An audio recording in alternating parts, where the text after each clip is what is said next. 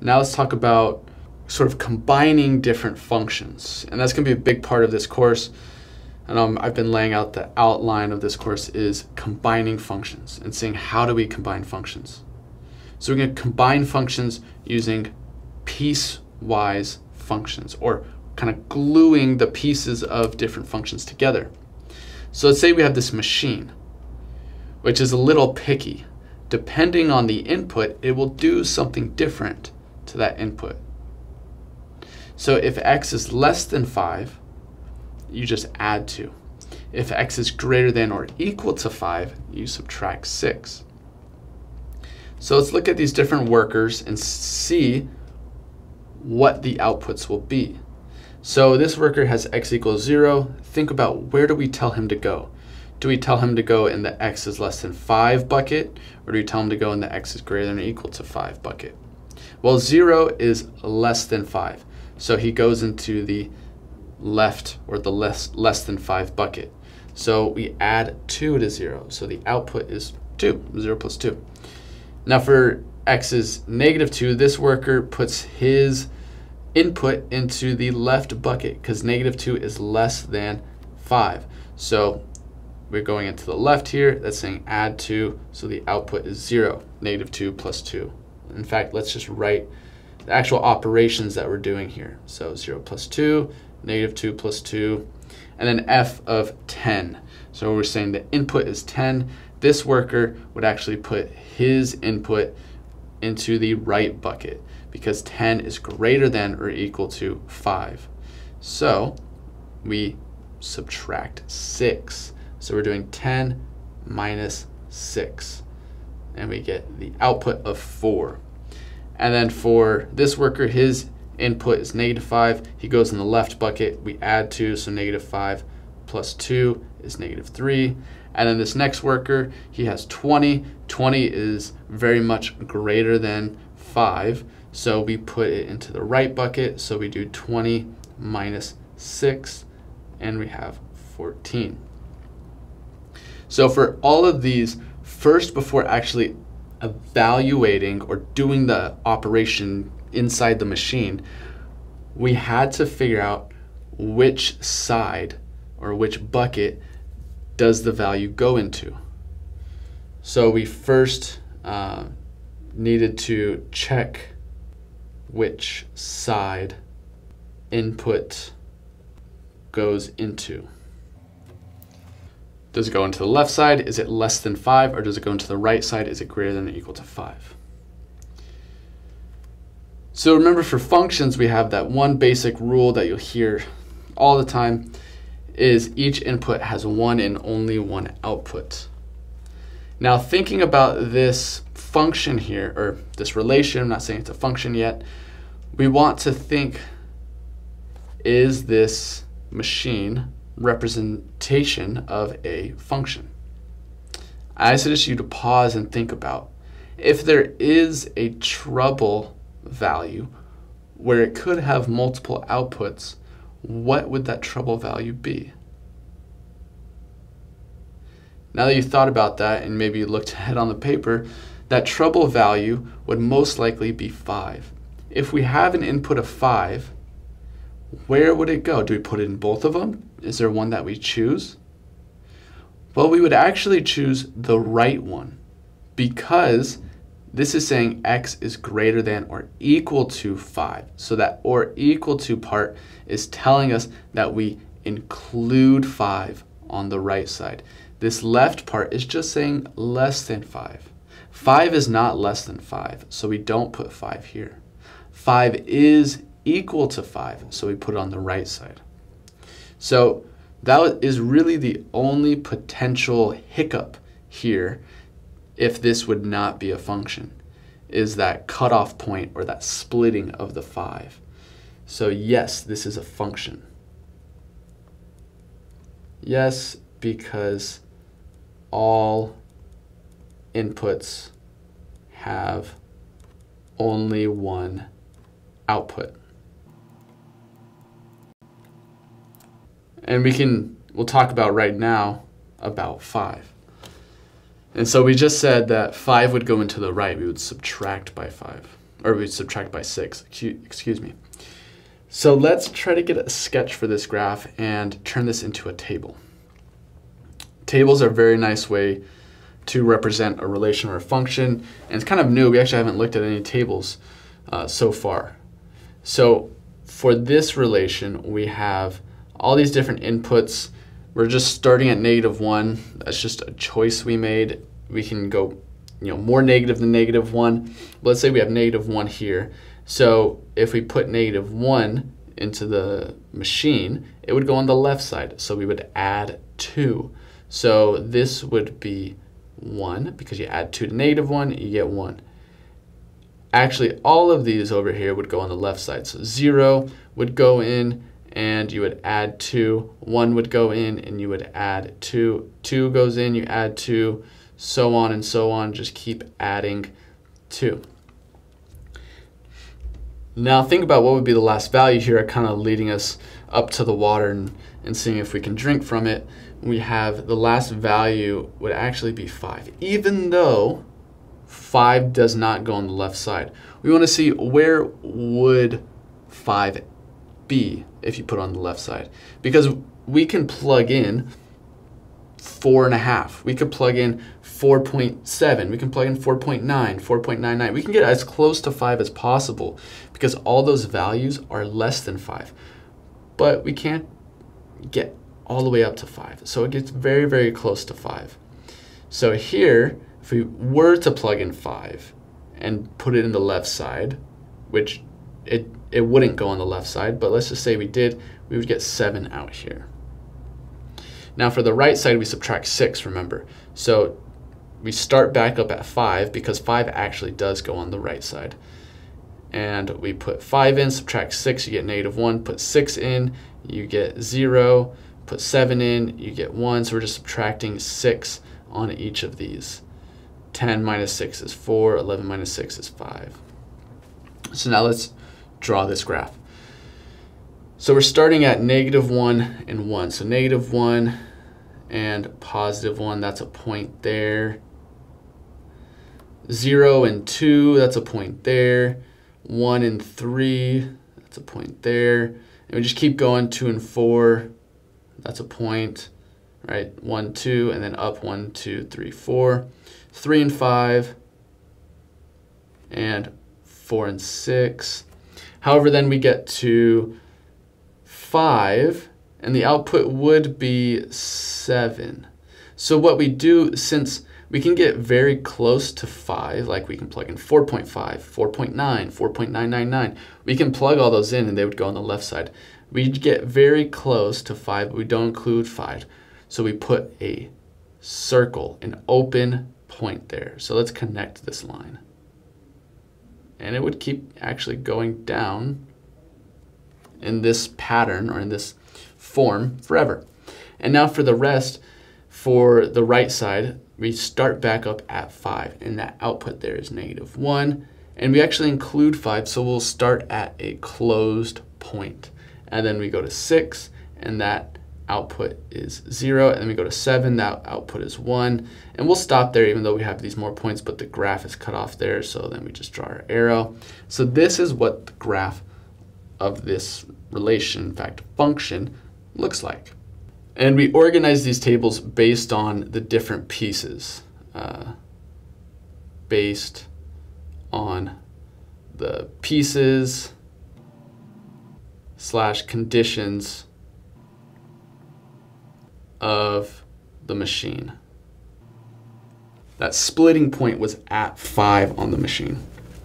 So we can actually represent these piecewise functions not just as machines, but as equations, sort of in the language of math. So we use the left side when the input is less than 5, and we use the right side when input is greater than or equal to 5. So the result will be, what we do to the input is we add 2, so it's x plus 2. And then on the other side, what we do to the input is we subtract 6, so that's x minus 6. So the sort of equation notation that we write piecewise functions as is with this kind of one big squiggly bracket, and we sort of stack the pieces on top of each other. So we write the function expression, so that's like the instructions of what the machine does. And then we write the condition, if x is less than 5, if x is greater than or equal to 5. So for this first one, we have the condition if x is less than 5, and on the other one, it's if x is greater than or equal to 5. I like to write the conditions first just to know what I'm writing and what the different conditions are. So for the condition of x is less than 5, we just add 2, x plus 2. For the condition of x is greater than or equal to 5, we subtract 6. So we write x minus 6. And that's how we write piecewise functions. So now let's look at another example that's a little bit more applicable, perhaps, where you are allowed to work 50 hours per week at your job, and you get time and a half for hours over 40. So if you're not familiar with time and a half or working overtime, time and a half means you get extra pay, which is sort of like 1.5 times pay. So for example, let's say, I should probably update this wage to minimum wages that are happening, but let's say your base wage is $10 an hour. So if you work for $10 an hour, your time and a half would be $15 per hour. And so think about why this is going to be a piecewise function, or why are we separating this in pieces? And that's because you have your normal working hours where you get $10 an hour, but then your pay changes when you get that time and a half. So let's let x be hours worked, and let's assume it's all continuous. Now a lot of times you just get sort of the cutoff discrete. You worked 5 hours, 6 hours, so on. You don't get fractions of hours. And then the output, the y or the w of x, is the total wages. So let's look at the machine here. So the cutoff point for where we get the different pays, we have to look at what is that input cutoff. Where are we splitting the input at? Well, we get regular pay up to 40 hours, and then we get that time and a half, that extra pay after 40 hours. So for the first piece, we would say x is less than, let's say less than or equal to, if we work up to 40 hours, we get our regular pay. X is less than or equal to 40. But now think about, this is hours worked. So does this x go all the way down to negative? Well, no, we can't work negative hours. So this technically would have a lower cutoff. Let's fix that a little bit. A lower cutoff of 0. So x would actually be greater than or equal to 0. I could probably move this up a little bit so it's easier to read. Let's put it at the top. And then the other scenario, when we get the time and a half, well, now x is going to be greater than 40. Right? When we start getting more than 40 hours, that's when we get our time and a half. However, we can't work more than 50. So x is kind of sandwiched in between 40 and 50.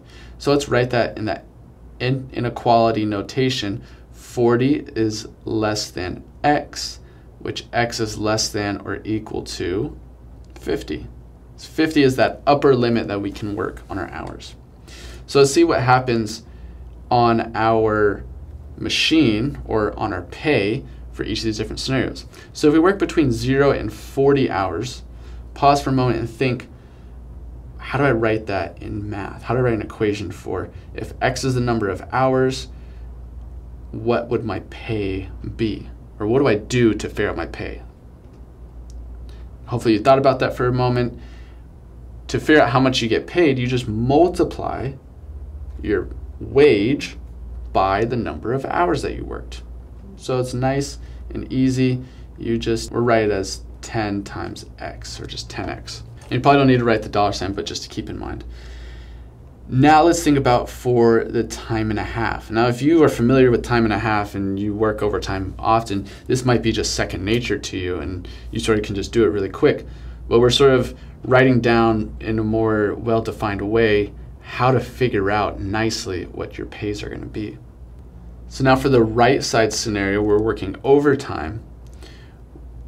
We already are guaranteed working 40 hours for $10 an hour. That's a guaranteed $400 plus the overtime pay, the amount of time after 40 hours. So we want to see how much did we go over 40. So we find the difference between how many hours we worked with 40 and multiply that by our time and a half pay, which is $15. So we have $15 per hour, but it's per hour over 40. So to figure out how much over 40 we are, we take our hours worked, so we take X and subtract it from 40, because then that will give us how much we worked over 40 hours. So to write this in the equation format, in the piecewise notation, let's write the conditions first. So if and if. The first condition is if we work between 0 and 40 hours. So 0 is less than or equal to X, which is less than or equal to 40. And then the next condition is where we work more than 40 hours. So 40 is less than X, but X is less than or equal to 50. So for the first one, it's just nice, short and sweet, 10X. We just work $10 an hour for X hours. And then the next one is we get that foundation of $400 plus $15 per hour for each hour over 40. So now let's take a look at different scenarios or inputs for how much we worked to how much we would get paid. The first one, if we work 25 hours, that one's just nice and easy to calculate. It's the first scenario, it's in between 0 and 40, so we just multiply by 10. So 10 times 25, and we get $250. And then the next one, this is actually the overtime scenario. So we worked 5 hours over the 40 hours, so we're working overtime. So this one we do the foundation, $400 for that first 40 hours plus $15 per hour over the 40 hours. So we write in 45 here minus the 40 hours. Now this is going to be 5. So we're doing 15 times 5, which is 75. So we have 400 plus 75. So then this is $475.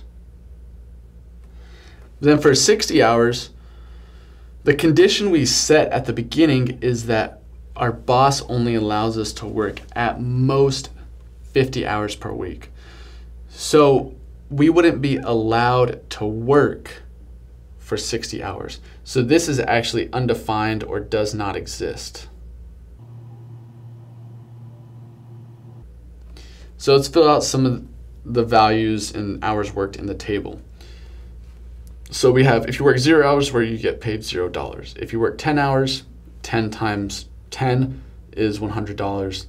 If you work 25 hours, you get $250. If you work 40 hours, you get $400. And then here for 40 hours, well, if we were to plug it into the second scenario, and I suggest trying to work that out, we would actually still get 400. And if we work 45 hours, we just found that to be 475. And if we work the full 50 hours, I suggest trying to work that out. If you plug in 50 into the second scenario, you're going to get 550 hours. And then the last one, we just gave an example of 60 hours, and that does not exist. So it stops right at 50. And notice how this table is broken up and split at that 40-hour mark, or that input of 40, just so we could have a nice cutoff of the different scenarios, the different conditions. So let's sketch this graph. We're gonna have to label this a little bit carefully.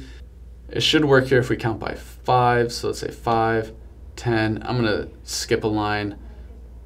20, 30, 40, 50, and 60. And if we count up, this is now going to be the outputs, or the amount of money. So here this is the X and these are the Y's. And now for the Y's, we're going all the way from 0 to 550. So this should work out well if we count by 50. So if we go 50, 100, and just for space so it doesn't get cluttered, I'll skip a line. So that's 250, then 200, or 150, then 200, 250, then 300, skip a line, 400, 500, and then 600 all at the top. So now let's plot some of these points. So 0, 0, that's at the very beginning. I'm going to change colors here, 0, 0. 10, 100. If we work 25 hours, we get paid $250. So 25 is in between here. We get $250, which is in between these ones.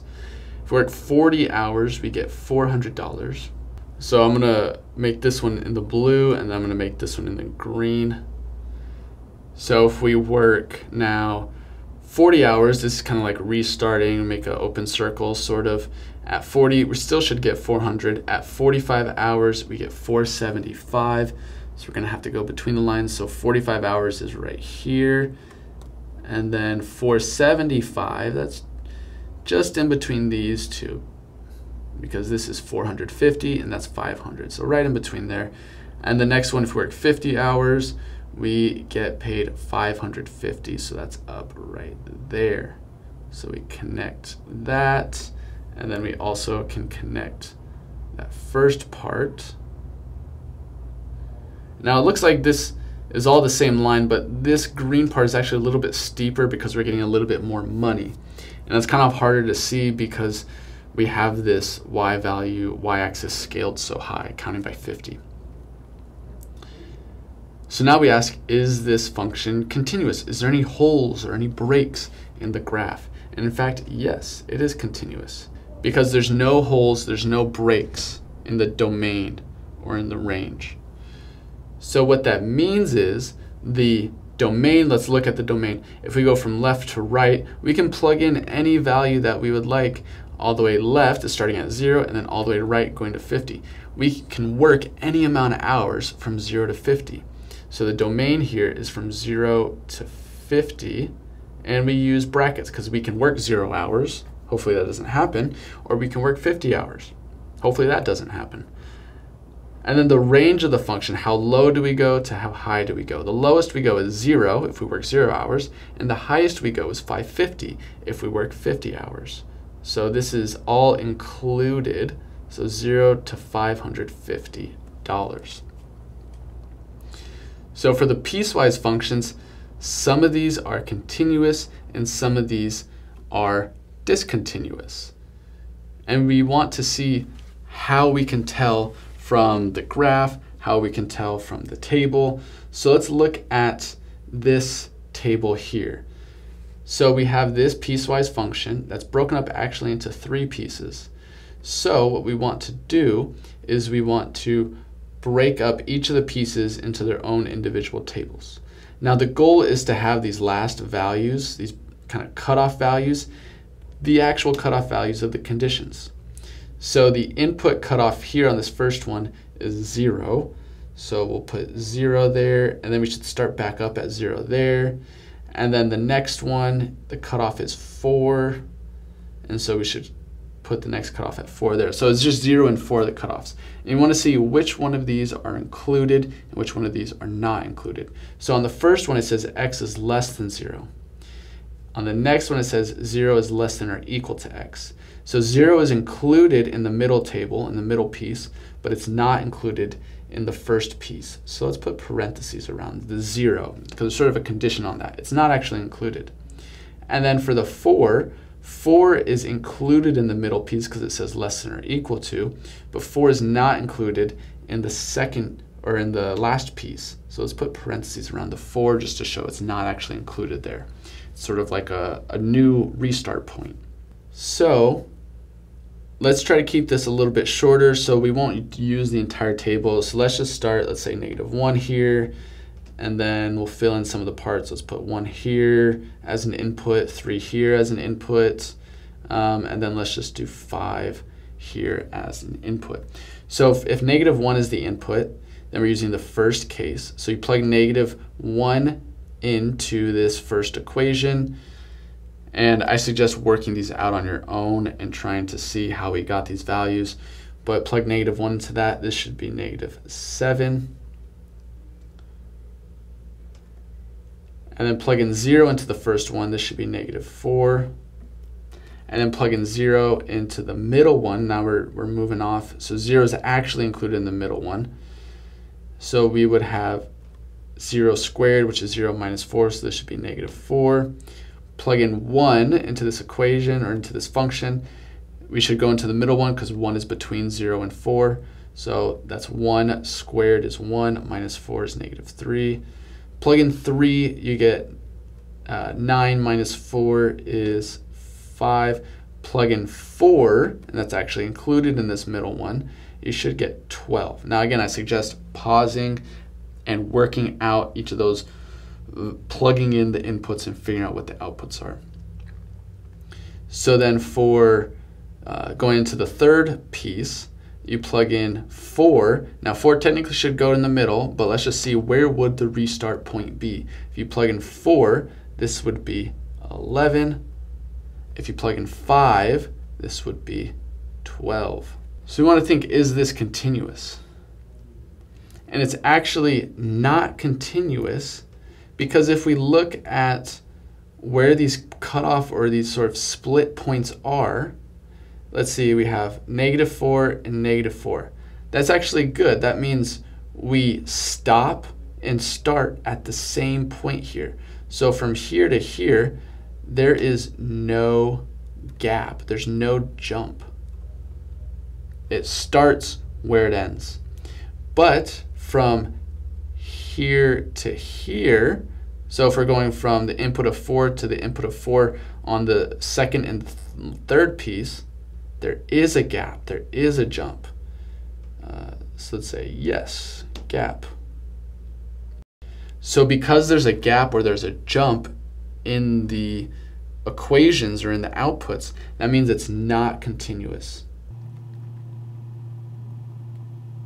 It's not continuous because gap in outputs. Between the second piece and the third piece, they do not start and stop at the same output. So for these ones, you would want to check gaps at, I'm going to put in quotes, the cutoff points or the break points. So we don't really have to fill in all the values, we just have to check these breakpoints. So if we were to plug in 5 here, the output would be 7. If we plug in 5 here, the output would be -1. So this one's not continuous because there's a gap in those breakpoints. The outputs of the breakpoint, which is 5, is not the same. And here we would check at 40. If you plug in 40, you get 400. If you plug in 40 here, you actually get 400 also. So you plug in the gap or the break point, the cutoff point, which is 40, and you get the same thing. So yes, that is continuous. But these other ones are not continuous because they don't start and stop at the same points. Now, an added piece is talking about how to graph or how to put piecewise functions in your calculators. So there's two kind of Desmos calculators. There's the Desmos Scientific, and then there's the Desmos Graphing. So the one I've been using so far is the Desmos Scientific. But Desmos also has a graphing calculator, which can be really nice. So if we're using the Desmos Graphing calculator, we can put in piecewise equations, piecewise functions, but we have to know how to put them in. So let's say y is equal to, let's do the 50, or let's just do 5x minus 2. And then if we want to put a condition on this, we use the squiggly brackets. So we go to ABC, we put the squiggly bracket in, and we say x has to be less than, let's say 1. So it cuts off right there. And then if we want to do another piece, we say y is equal to, now let's do negative 2x plus 3. And we say a condition, let's restart back at 1, and we'll say x has to be greater than or equal to 1. Now notice here it doesn't use the open or closed dots, so you have to do that interpretation on your own. There would be, I think I can zoom in here, make it easier to see. There would be a open dot here because it's just less than 1, and there would be a closed dot here. And because there's a gap here, this is not a continuous function. This would be discontinuous.